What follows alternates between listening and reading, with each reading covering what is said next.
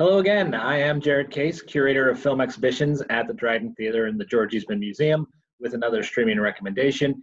Today we've got a very special guest with us. His name is Richard Edwards. He is the director of XCITE at UC-Riverside.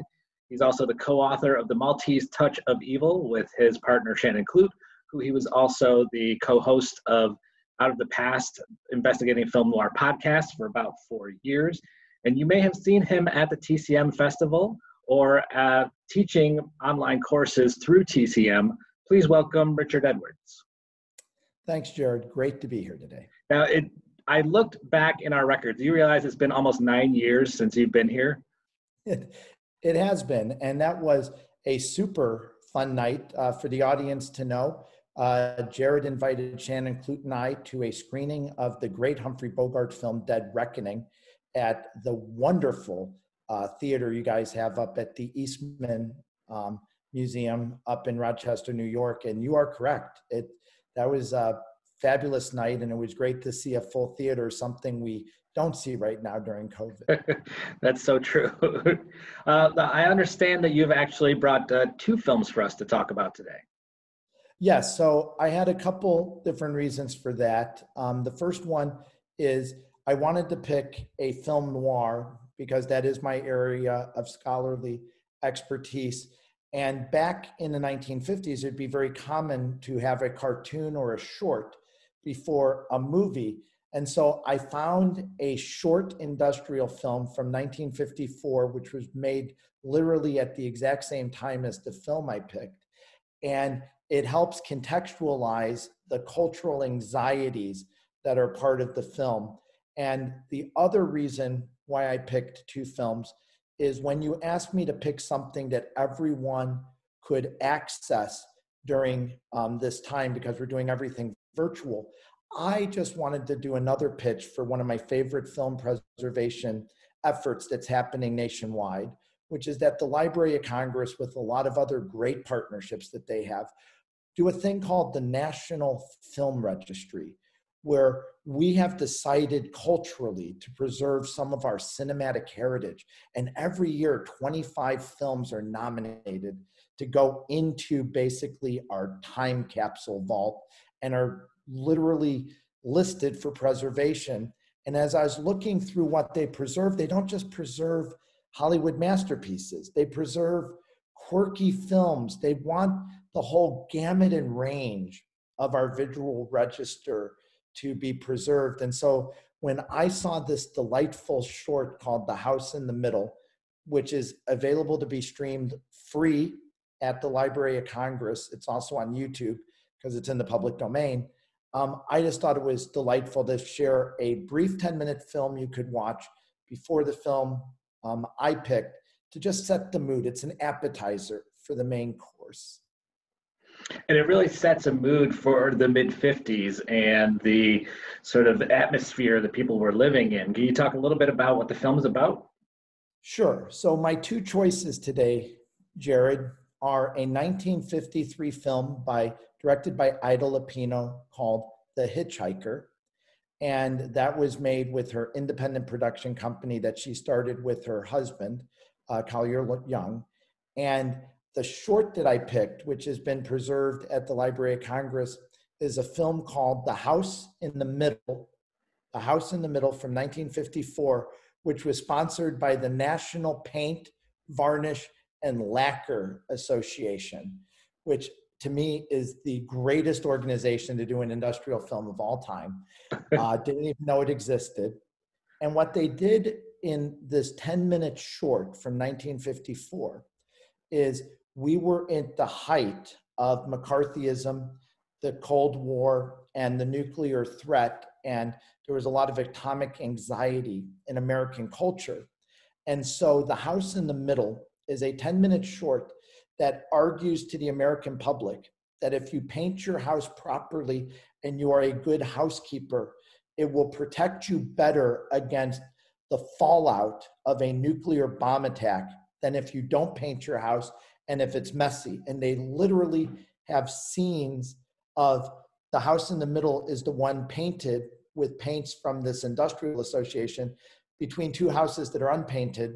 And then they go out to the Nevada desert, and this is actual stuff that the US military did, and they detonated an atomic bomb, and then they studied, and the house that actually had paint on it did withstand the blast a little bit better. But it's just that crazy, though. I mean, this is a film designed to convince the American public that good housekeeping was going to protect you against nuclear fallout. So it does a couple different things we can talk about briefly. I do encourage people to watch it, because my intention would be, this is the short, it's only 10 minutes long, that you watch before you watch The Hitchhiker, to set the mood. It tells you how authorities were thinking about 1954 in the cultural imagination.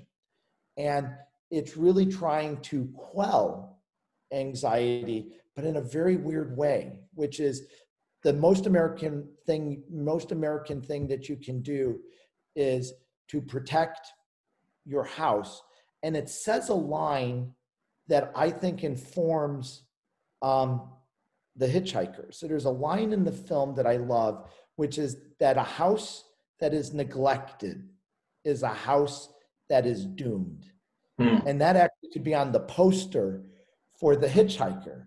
So, like, while it might be a little bit of a stretch to talk about an atomic bomb demonstration video done by a painting association to sell paint, to the serial killer narrative of The Hitchhiker, I really think the crossover shows you how the cinematic record has all these clues, if we watch and read carefully, for how to understand what's happening in culture at the time. And that idea that a house that is neglected is a house that is doomed is basically where we will enter into the story with The Hitchhiker. And it also sort of emphasizes, just based on imagining the audience is going to be watching this, the powerlessness that people were feeling at the time, that, you know, even if I can do something like pick up the house or, you know, paint the house or the fence and clean up the yard, that's something that I can do to sort of help the cause or to keep my family safe. But I think it also, interestingly, as we go into The Hitchhiker, it reinforces sort of gender roles of the time, that, you know, even the housewife who is home and is not bringing home the money has a job to do, and that is her job to do, to make sure that the house is picked up while the man goes out and either, you know, makes the money, or if he's got a weekend off, he can go fishing somewhere in the Mexican desert. Exactly. And that's the other key part there, Jared, is the last thing you just said, the Nevada desert. Because one of the things I want to set up for the audience before we get to The Hitchhiker, and why I also picked the house in the middle, and your observation on gender roles is spot on, because we're going to have a very interesting discussion about gender roles in The Hitchhiker as well, is this idea of the setting of the desert in the 1950s. And you would say, well, why are Jared and Richard talking about the desert? We know what film noir is. Film noir is the dark, urban alleys. It is possibly the most urban genre that really relies on the image of the city. One can always remember the beginning of the great film noir, The Naked City. You know, we're here in the Naked City where there's 8 million stories at our disposal. And yet, in 1953 and 1954, the desert becomes an increasingly powerful signifier of American culture. Now, part of this is, I think, part of the atomic bomb anxieties. We got used to the desert and seeing images as part of our culture of these mushroom clouds ascending in the Nevada and New Mexico deserts.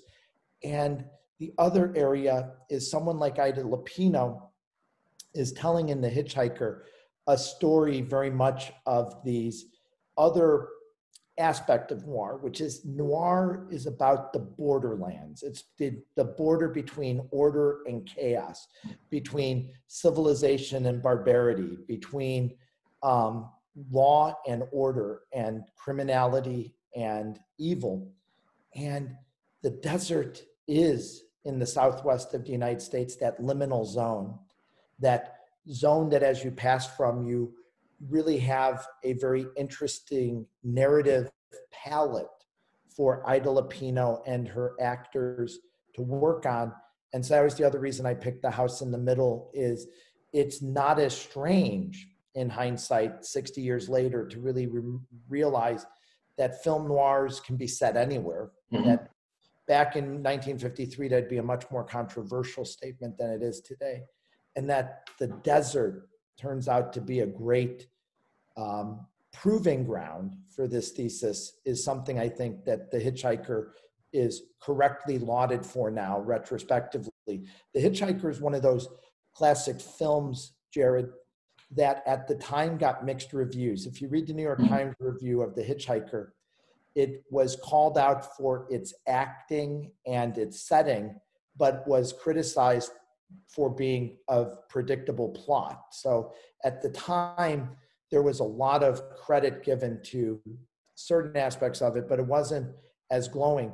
In retrospect, the film noir canon sees it as a masterpiece now. Scholars since the 1970s have returned to it for many different reasons. I just want to set up one thing before we jump into our discussion of The Hitchhiker. It's important for the audience to know that during this period we're talking about, the period of film noir in Hollywood mostly stretches in most historical accounts from The Maltese Falcon in the early 1940s to Touch of Evil in the late 1950s. And it's about a 15-year time frame where these dark, unusual films start to percolate. And, you know, many people now are very familiar with the highlights of the film noir canon, such as Double Indemnity, The Killers, Out of the Past, Sunset Boulevard, films like that. The Hitchhiker is part of that tradition. It's considered a later film noir because it's happening in 1953. The high point of noir is really 47 to 50 are really when most of the great masterworks are done. So by the time Lupino is doing it, there's just a couple things I want to set up for the audience. One, Ida Lupino is considered the only woman in the Hollywood system to direct a film noir. And so that's worth repeating. So film noir tended to be dominated by male production personnel. So while we are very familiar with the femme fatale as a very important role and a gender inversion for women in many ways, and that has been widely discussed in film noir history, the importance of female representation on screen, Lupino does something very important. She's changing the power dynamics behind the camera. She started a independent production company called Filmmakers Inc. with her husband, Collier Young, and they decided back in the early 50s, at the start of the breakdown of the studio system that happens in the late 1940s, because the Supreme Court rules that Hollywood studios are a monopoly practice in a thing called the Paramount Decree. And the film industry slowly starts to move away from its absolute and utter control of all of the filmmaking apparatus, from production to distribution and exhibition. So for example, I apologize for the history lesson, but you know, MGM not only made its own films, it shipped them to theaters that they owned. And it really created a setup where there were major studios. There were 5 of them: MGM, Paramount, Warner Brothers, RKO, and I'm forgetting the 5th. And then the minors like Universal and Columbia and so forth. In the 50s, independent production companies started to crop up, and you saw it in all sorts of ways. In film noir, some of my favorites were like independents like Humphrey Bogart's Santana Film Company, named after his boat, where he started to make films that were personal projects of his. Ida Lupino and her husband fit in with this. And so part of this long digression in the film history is to set up The Hitchhiker as a B film. It was not a major film, made for a budget of approximately $100,000 on a 24-day shooting schedule, which was short in the 50s for what was considered a mainstream film. And you'll see all the hallmarks of independent production and B filmmaking in The Hitchhiker. But this was the brainchild of Ida Lupino. she wanted control behind the camera, and she wanted to tell stories ripped from today's headlines. So her production company, Filmmakers Inc., made a handful of films, and and by a handful I mean 5 or 6 films total, and they all basically were ripped from the headlines types of stories. Now this is very common. We see this on television series all the time. In 1953, this was much less common. And so I do all this to set up because I think it's important in a film like The Hitch-Hiker to occasionally watch it the way an audience would greet it in the 1950s. It definitely wouldn't have gotten broad theatrical distribution in major movie palaces because those were still being, for the most part, controlled by the majors. So it would play the other houses in many towns, second-run theaters, and I'll avoid that history lesson for right now. But most major places had, like we do today, choices of where to go see theaters, but which theater you picked would often dictate what film you were seeing. So the issue of a wide release was not the same as it is today. And they found a niche. They found that these stories that were very compelling were going to sell tickets because it was the sensationalism. And then the final part about the film is just the setup, and then we can jump into how you want to talk about the film, is it also was a pet project of Ida Lupino because she actually met, it was based on not only a real life story, but it was based on an actual drifter who murdered people in the early 1950s.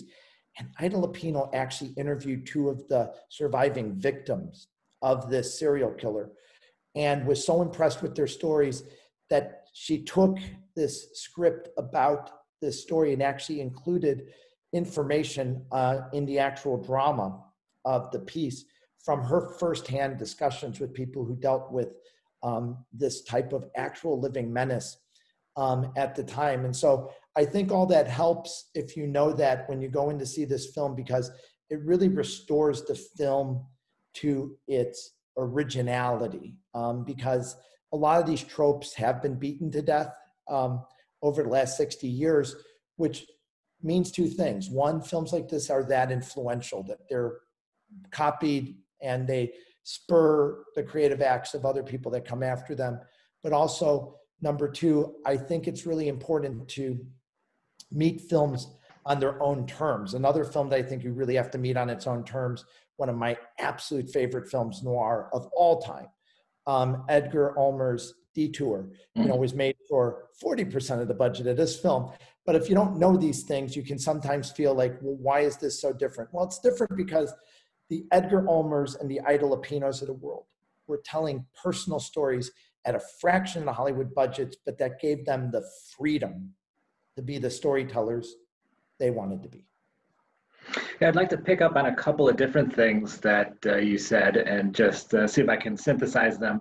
So we were talking about the budget and the budget constraints, particularly before we started recording, about how that may have prompted Lupino to use this desert setting, which you say both the films are using, and that the film noir is mostly urban tales, and the landscape of the urban setting is that there are very defined roles, right? There's 2 sides of the street. There's the good side and the bad side, or you go around a corner and it creates these dark alleys that people go down and they can hide in. Whereas in the desert, it's all the same, and there's almost no place to hide. And relating the characters to the landscape in film noir, most of the time when you're talking about an urban landscape, you have the good guys and the bad guys, and maybe they cross the street, and that's what causes the plot.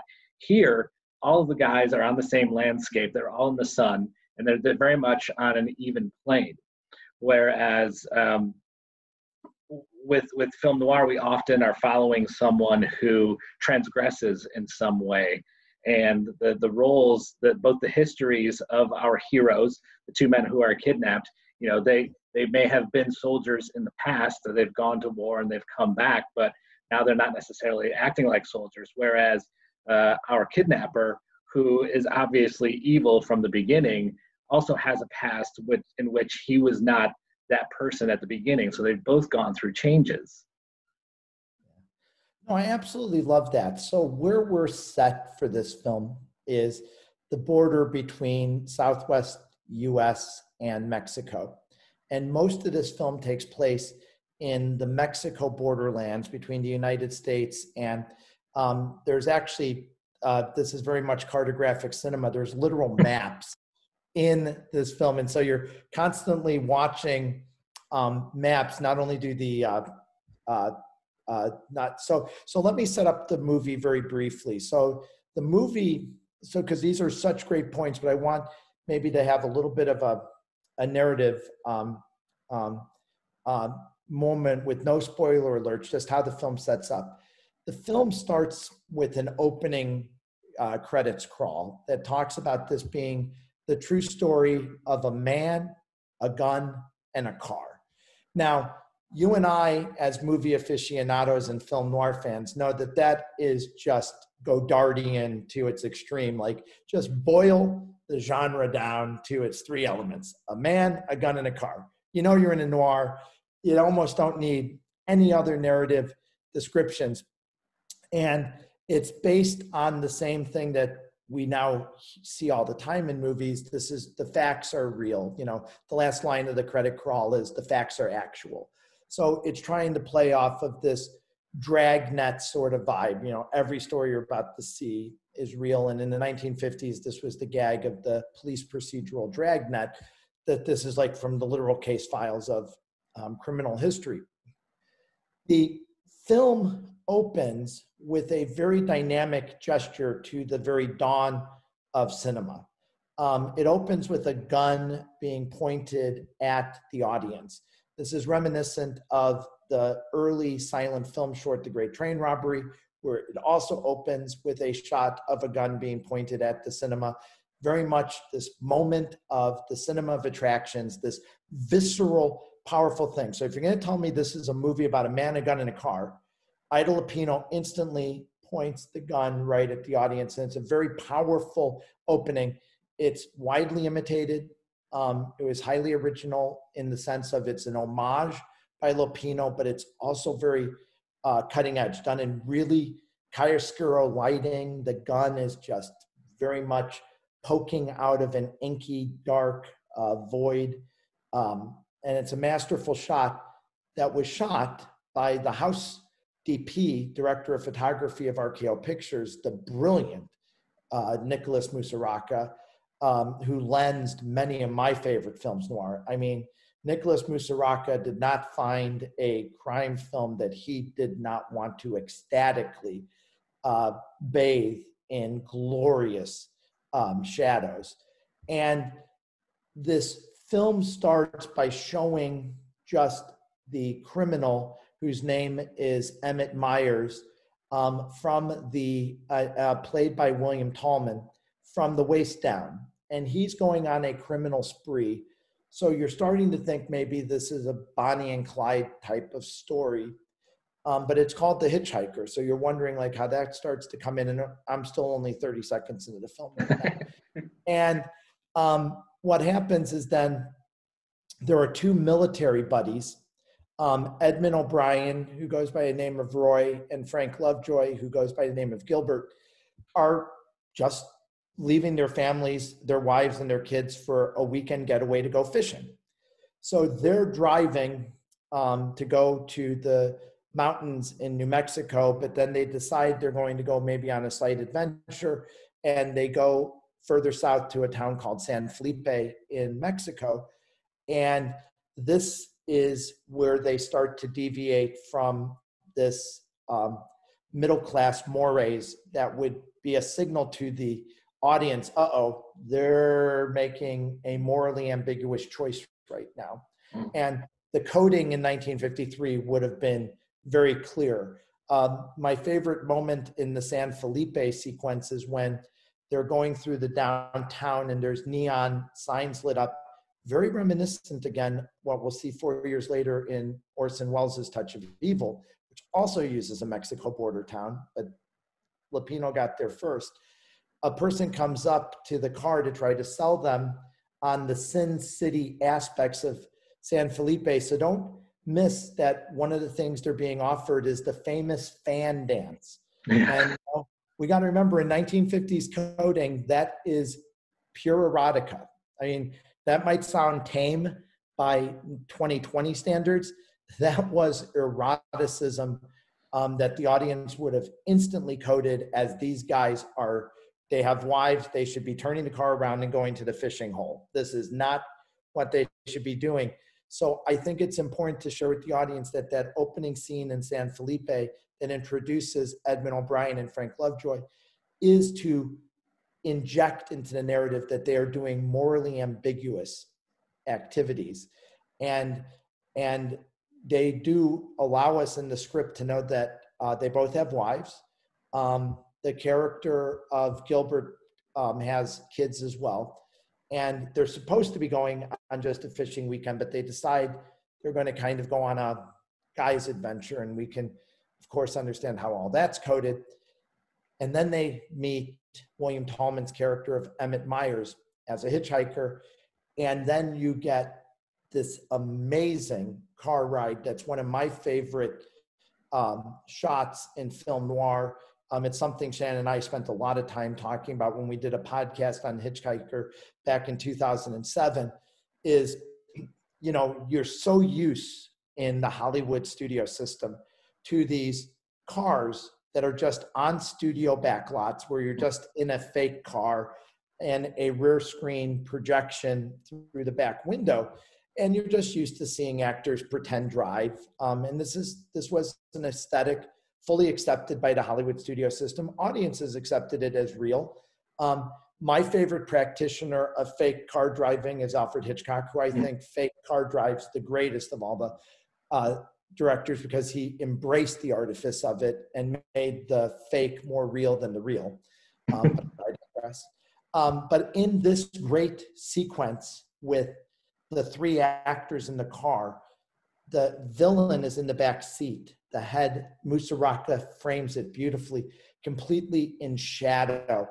And we see the second emergence of the gun, and it emerges poking out of the back seat. And as Emmett Myers, the character, leans forward, using theatrical lighting that wouldn't have been out of place in a Universal monster picture from 10 years earlier, you get the uplit spotlight from below to accentuate the menace of Emmett Myers, who has an amazing bit of prosthetic acting, which is that the left eye of the character is partially closed and deformed, which will become a narrative plot point later in the film.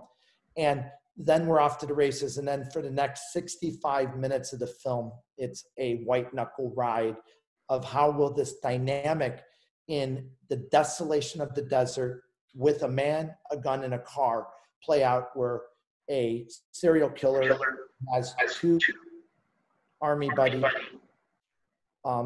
as hostages on, and where will this lead to? Yeah, and it's amazing how fruitful this this film is, because even as we're talking, I'm coming up with things, and you're reading that text from the beginning of the film to me, talking about a man, a gun, and a car. Those are three things that the film lists right off the bat. There are also three men in that car. So obviously Emmett is the gun, and Roy is the car. He's the mechanic who's the one that's always driving, which leaves Gil to be the man. And what that says about his actions or his inaction throughout the rest of the film. I think it's almost, it's a very straight line, the narrative that it takes, because it is basically these men spending so much time together over 4 or 5 days, and you can see them not shower, that they age, and that their beards continue to grow, and the acting shows them becoming weary and tense as the situation continues to move on, and their interaction with each other changes based on this tension. The Emmett needs to show more force as he goes on in order to maintain that control, whereas Roy tends to be breaking down and he just wants to get out of this. And Gil is the one who is patient, and he's the one that says, we're not going to act until he acts. We're not going to risk ourselves just to get out of this. We're going to stand this until he makes a move that we can take advantage of. Absolutely. And I love your reading there, because I think you're right that that is decoding, because once, and all of the various inversions of it, once, one of the things, just because, we start to think about how all of these narrative elements are put into play in typical fashion in most films, then pay attention, as you said, to how the character of Gil and Gilbert, Gil is challenged in terms of his masculinity, and then pay attention to how the character of Roy is challenged for his mechanistic thinking, and then think about how Emmett is challenged for his use of violence. So you're right that thematically, it's only those three elements. There doesn't need to be a spoiler alert. What happens, like with all great movies, you just need this shove of the right elements, and just watching the physics of this universe play out as these atoms bounce off of each other. And the part that's just so much fun, and I always do this call out when I get a chance to talk about films to broader audiences, is the more you watch films noir, the more you can pick up on all of the subtle variations on set pieces within film noir.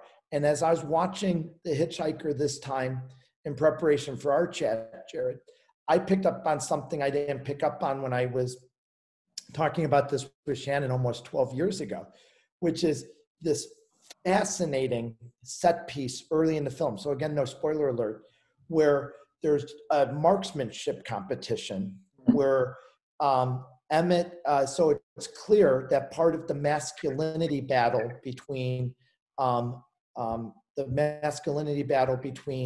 Gil and Emmett, between the villain and one of the army buddies, is on this issue of who's better with a gun, who's the more accurate marksman. Now, what I wasn't thinking about 12 years ago is this time, for whatever reason, it turned out to me to be the nightmare inversion of a similar scene from Gun Crazy.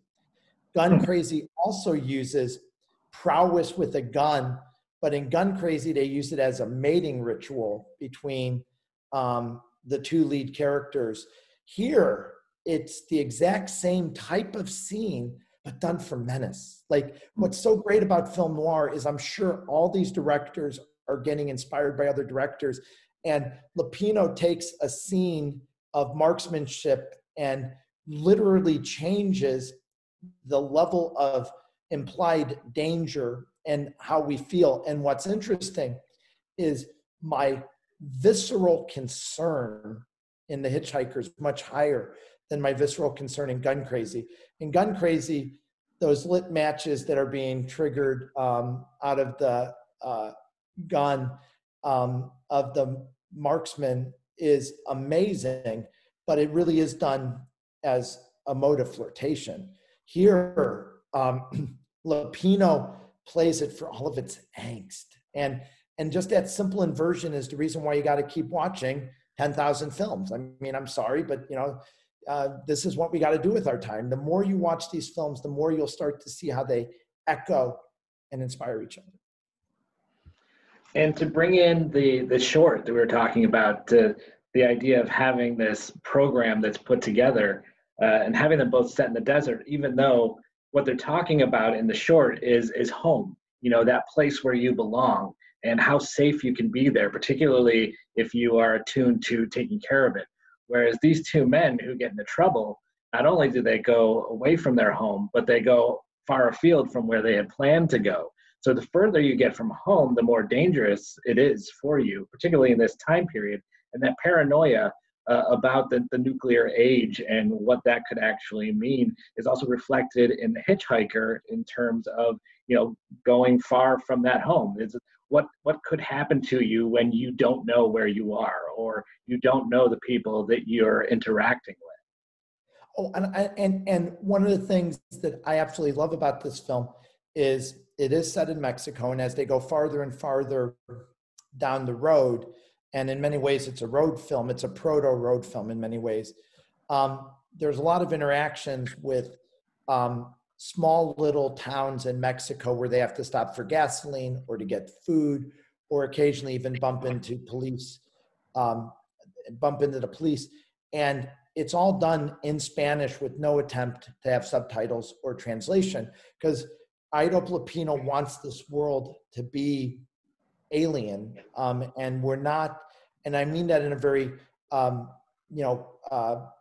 academic sense of it not wanting to feel like a U.S. homestead. It wants to feel that we're not in the United States anymore, and we want to feel this difference, this ability of this landscape to be a deformation, as you say, of the homestead. And that is, I think, that echoing between those two films. And I just love that you brought that back up again, because this is the risk. There's two risks. One is not properly maintaining your home. The other is wandering too far from it. And both of those are going to be punished in film noir. And I just think, the more you sometimes recognize that film noir is always the negative fairy tale of what happens when you wander too close from home, when you wander too far from home. It's the inverse. It's the nightmare version of the classic Hollywood tale, because the classic Hollywood tale is the confirmation of American values, the value of marriage, the value of community, the value of law and order. And the other part of that I know, is always tough, especially if people are just starting to get into this period in film. This is also during the era of censorship. And so Ida Lupino is still going to need a seal. And so she cannot show complete lawless acts yet in a film that wants to be shown theatrically in the United States without having some sort of condemnation of this bad behavior. But one of the reasons I love film noir is Lupino rides a razor's edge on the code in this film to go as far as she can without breaking the code. But one of the things, and I learned this, in some of my conversations with Eddie Muller, who runs Noir Alley over on TCM, you got to be careful when you're watching. This is one of the points Eddie always makes. You got to be careful when you're watching films under censorship, because they are constantly talking about stuff that you got to just be hip to. And if you're not hip to it, you might think like it's watered down. It's not. Ida Lupino and she did the screenplay with her husband. This is a very challenging film that if you're watching it for subtext, you really will recognize that the constraints of censorship did not dull the vision, it sharpened it. Yeah, in that same terms of subversion, and going back to what you brought up about the Spanish being spoken in the Mexican towns, is that the one person that has that advantage over the kidnapper is Gil. He's the man of that triptych, and he's the one that actually has the knowledge of Spanish and can communicate with the people in the towns. And it's a weakness that the kidnapper has that he significantly feels, and it is Gil, the one, the man, if we can complete that analogy, the one whose experience is actually the saving grace. He's the one that is able to keep them safe throughout this ordeal up until the end, when he confronts the kidnapper and knocks the gun out of his hand. Yeah, no, absolutely. And the other part that I want to just, again, share with this audience is it does bring in, so what breaks the road trip thematic is there is a second layer of the police procedural. And so anyone who saw another B film that I highly recommend, which is also free online, He Lives by Night, which does a lot of these same things in a very different register, using the urban jungle as opposed to the desert, but a lot of parallels between The Hitch-Hiker and He Lives by Night. But this idea of the police procedural is very, very fascinating, because The other thing that, again, you know, when you watch a lot of films, you start to see patterns. The opening of the house in the middle is, again, aerial photography to show the desert at a high relief. And one of the ways we help get establishing shots of the vastness of the desert that they are in is police helicopters and police planes. And you constantly get this sense of, in this period, the police officers are always at a slight disadvantage. One of the things I have always found fascinating about film noir is always highly skeptical about the potential of this type of criminality to be contained.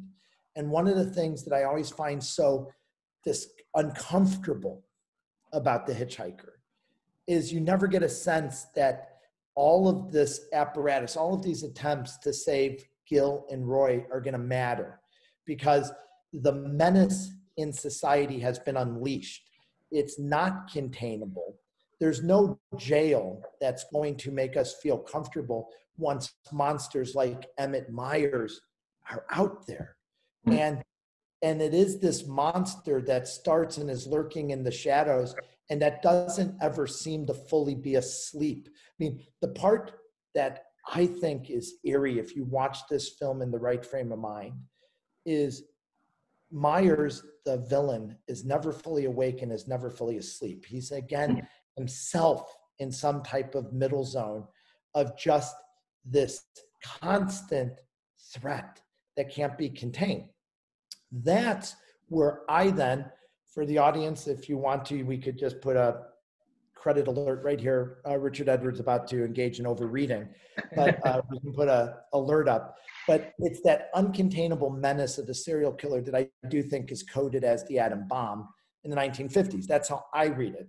As we start to get more and more anxious that we can't withstand an atomic blast, this villainy that seems to come deep out of the eruption of some type of post-war trauma is also uncontainable.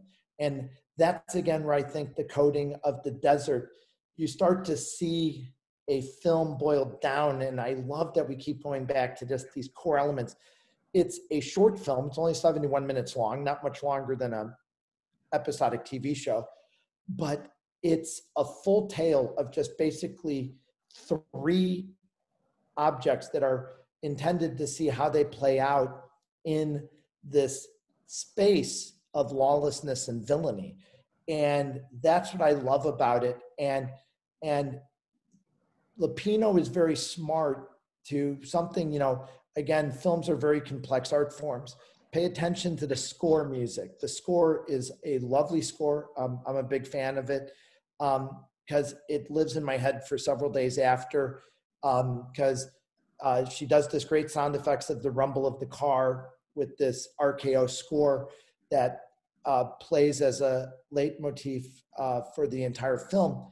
But when there's no score, so much of these interactions between the 3 men are done silently. This is a carefully modulated film of glances, of subtle movements.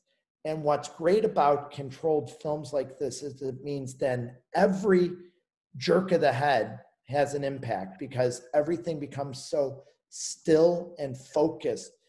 The most minor acting technique has great resonance. And I, again, tip my hat, especially to Frank Lovejoy and Edmund O'Brien.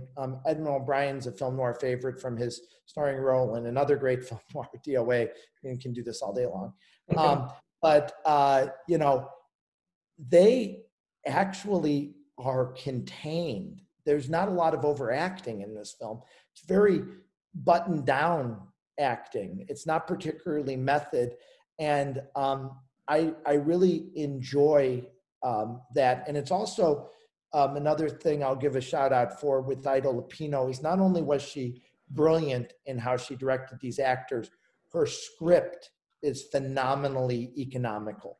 This is the type of story where it is so easy, in my opinion, and you and I could probably come up with dozens of examples of overwritten films like this where there's too much of an attempt to give it a moral, too much of an attempt for the relationship between Gil and Roy to be spelled out, too much of an attempt to give Emmett a backstory, too much of an attempt for the crime solvers to have more importance than they need to have, too much importance on the landscape, too much importance on, everything just feels properly modulated.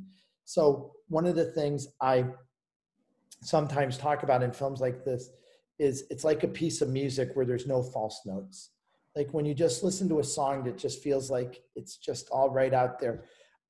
There's no real fat in this film that I would cut out. And the other part, just again, to encourage people to watch lots of others films noir, is this has my second fastest resolution. My favorite fast resolution is Detour, which just literally in 30 seconds moves the needle of the whole plot. This takes 45 seconds to resolve it. Like you watch a film the whole time and, just pay attention to the ending. But films noir understand that it's the journey, not the destination. So that when these films finally get to their destination, don't be disappointed, because Ida Lupino has made a very important point that the movie was about the journey, not about its resolution. And I think we sometimes lose that. This is a great journey film into the heart of darkness of what humanity was feeling on the beginning of the atomic era during a period of great xenophobia in the United States. And artists like Ida Lupino, picking a story ripped from the day's headlines, was trying to show the American public a side of our lived reality that we do sometimes have to expose in order to deal with it, as opposed to just sweeping it under the rug. And I think that is a beautiful point to end on. As you said, we could do this for hours, but nobody's going to sit in front of their computer and watch us talk for hours. So thank you so much, Rich, for bringing both of these films to our attention. As you say, they are streaming online, both on YouTube and on the Library of Congress website, as they are both part of the National Film Registry. And George Eastman Museum is proud to have a couple of films that we've preserved and saved on the registry ourselves. So we're very happy, and we support that. Any awareness that we can bring to film preservation, even at this time. The films are still deteriorating, whether we're going outside or not. So thank you again, Rich. It's been a fantastic time to talk to you, as always. And please, if we have more time, we can do another one of these. I love it. Absolutely. As you can tell, I always love to talk about films, and I just want to encourage everyone, please go watch these. The other thing about the Hitch-Hiker is, because it's in the public domain, if you have a streaming service like Amazon Prime, it's also available there. So you can actually watch it on your TV set as well for free if you have these services. So this is not a hard film to find. It's in the public domain. Thanks again. This is Rich Edwards, who is coming to us from UC-Riverside. And please return again. We've got some more streaming recommendations for you, so stay tuned.